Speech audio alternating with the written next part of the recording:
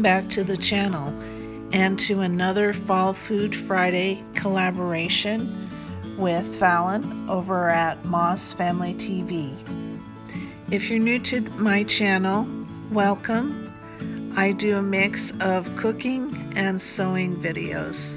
And today I'd like to show you some great fall recipes: beef burgundy, French bread, and pumpkin chocolate chip cookies.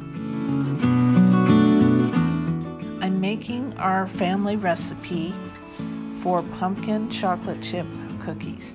I usually double the recipe when I make these cookies, and that will make about 5.5 dozen pumpkin chocolate chip cookies.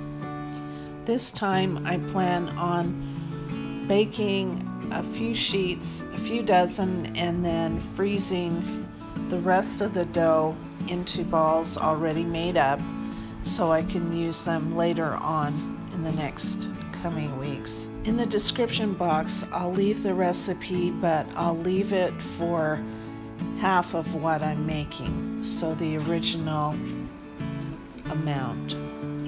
So I'm using 1 cup of butter, 2 teaspoons of baking powder, 2 teaspoons of baking soda, 1 can of pumpkin, 1 teaspoon of salt, 2 teaspoons of ground nutmeg, 2 teaspoons of ground cinnamon, 3 cups of sugar, 2 eggs,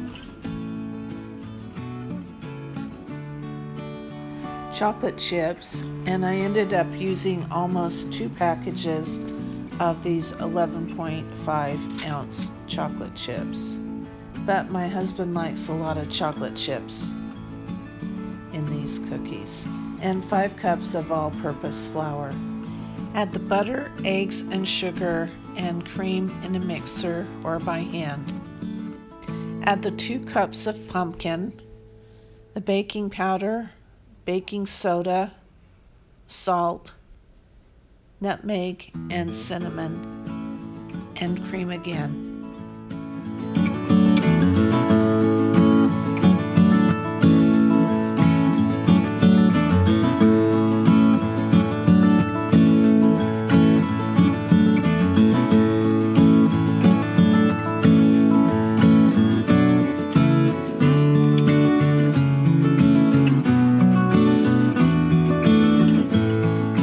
I like to add half of the flour and then mix, and then when that's done, scrape the sides of the bowl and then add the rest of the flour and mix again.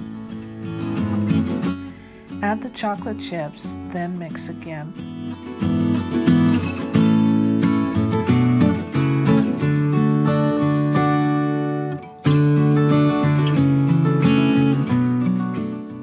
Spray a baking sheet with cooking spray and then measure out the cookie dough with a cookie scoop onto the baking sheet. These bake at 350 degrees Fahrenheit for 10 to 12 minutes. I only baked 2 dozen, and the rest I scooped out onto a cookie tray with parchment paper on it and put those in the freezer overnight.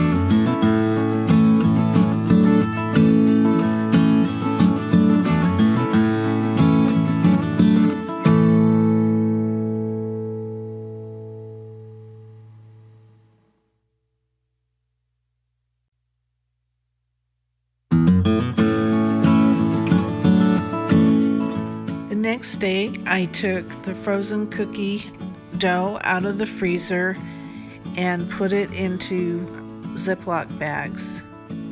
I was able to get 2 bags with almost 2 dozen cookie dough balls in each bag. And then those went back into the freezer for another day.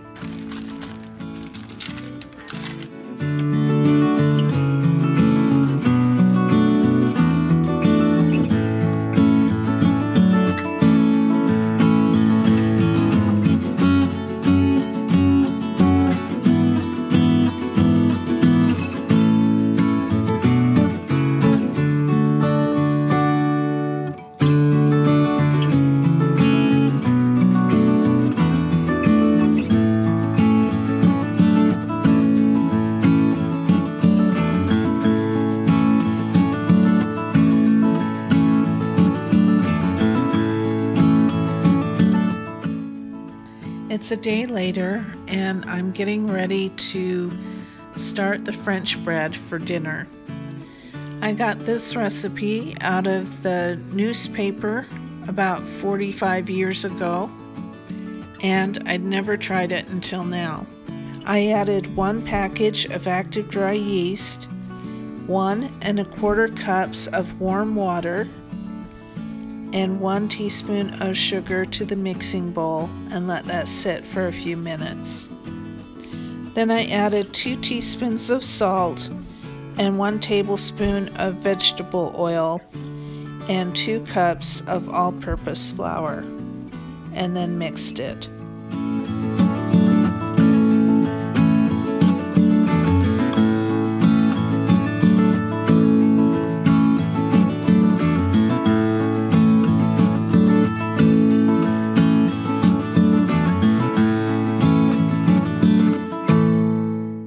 At this point, I added more flour than I should have, and the mixture became really dry.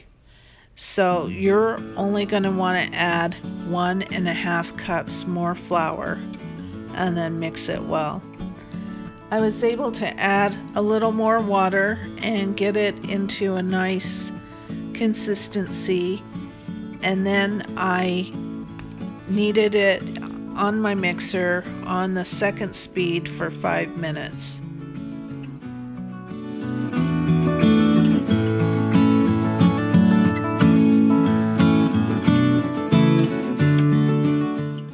Add some vegetable oil to a bowl and spread it around, and then add the bread dough.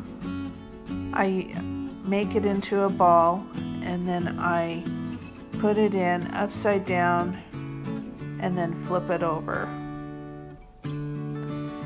I covered the bowl loosely with plastic wrap and set it in a warm place to rise.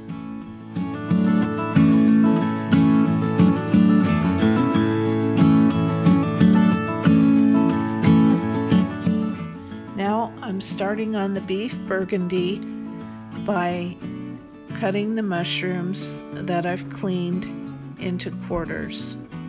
You can leave them whole if you wish, or slice them. It's all up to you. I usually use frozen pearl onions in this recipe, but for some reason I wasn't able to find any this time. I went to 4 stores looking for them. So instead I used fresh cipollini, or you could use fresh pearl onions. And I put them in hot water, and I actually microwaved them for a couple of minutes, and then I was able to cut the ends off and take the peels off very easily. These were really good and sweet, but they were kind of big.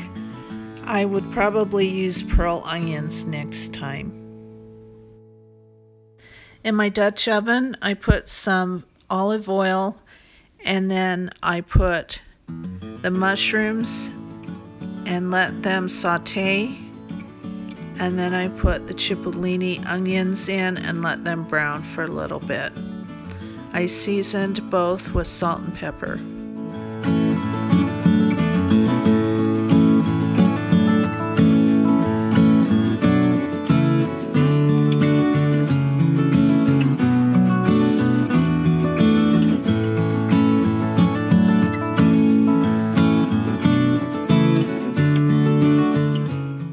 While those were cooking, I cut up a beef roast into stew meat. You could buy stew meat already cut up, but it's just cheaper to do it this way.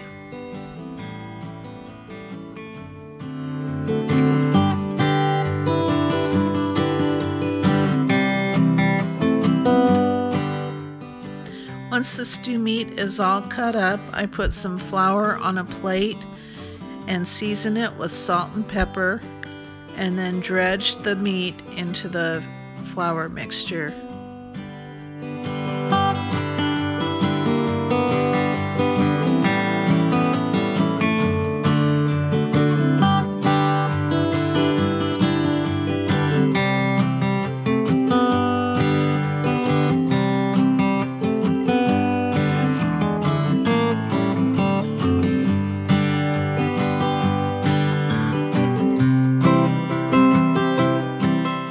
I added more olive oil to the Dutch oven and cooked the stew meat in batches. The next time I do this recipe, I will brown the beef in a fry pan because the flour burns on the bottom, and I had to wash the pan halfway through the process, and it would have just been easier to use a fry pan if I had to wash it halfway through.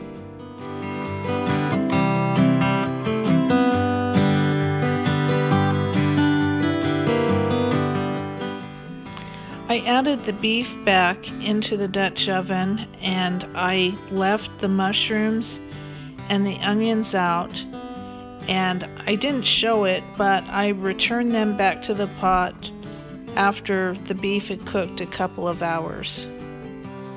With the beef all back into the Dutch oven, I add 3½ cups of beef stock to the pan. The recipe calls for 2 cups of beef broth and 1.5 cups of red wine, but I don't use wine to cook, so I just added the full amount of liquid as 3½ cups of beef broth. Add 2 tablespoons of balsamic vinegar, and I added some dry thyme and dried rosemary that I just crushed in the palm of my hand and added to the beef. I also added some powdered garlic. The recipe also called for 2 bay leaves, and I didn't use them, but if you have them, go ahead and put them in. I made a mistake in that before I put the beef back into the pot, I should have put the beef broth in and let it boil and reduce, but I didn't do that, and so I was boiling it after I had the beef in it to try and evaporate some of the liquid. Here I'm taking some of the cookie dough that I had in the freezer and putting it onto a sprayed pan, and I'm going to let that sit for about 10 minutes, and then I bake the cookies. The bread dough is now ready to punch down and roll into a rectangle on the counter. I didn't quite get it into a rectangle, but then you roll it up like a cinnamon roll, and then put oil on a baking sheet and put it on the baking sheet with the seam side down and let it raise. Actually, before I let it rise again, I did 3 slashes with a sharp knife over the top of it, and then instead of putting oil on top of the bread dough, you take cold water, very cold water, and the recipe says to brush it over the top, and so I just patted it on with my hands. I didn't cover this and let it alone to rise for an hour.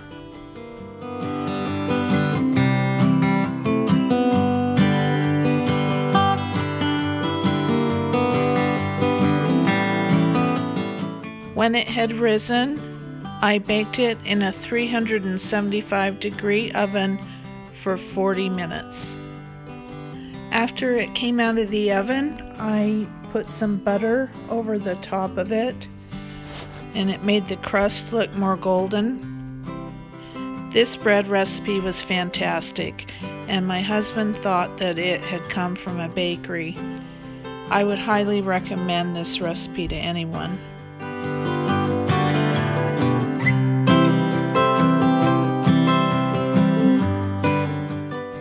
After about 4 hours, the beef was ready to add cornstarch to it, so I took 1 tablespoon of cornstarch and put some water in it and mixed it up thoroughly, and then added it to the pot of beef Burgundy. I made some mashed potatoes to put the beef Burgundy over. And can I tell you, my house just smelled amazing with this yummy beef stew mixture and with the bread baking. It was really an exceptional meal. So here you have beef Burgundy over mashed potatoes, French bread, and pumpkin chocolate chip cookies. I hope you try these recipes, and I hope you'll go on over to Moss Family TV and check out Fall Food Friday and the playlist with all the mini fall recipes that are on that playlist. I'll leave the recipes to these 3 dishes in the description box. And please like and subscribe to my channel if you like what you see. Thanks for watching. Bye-bye.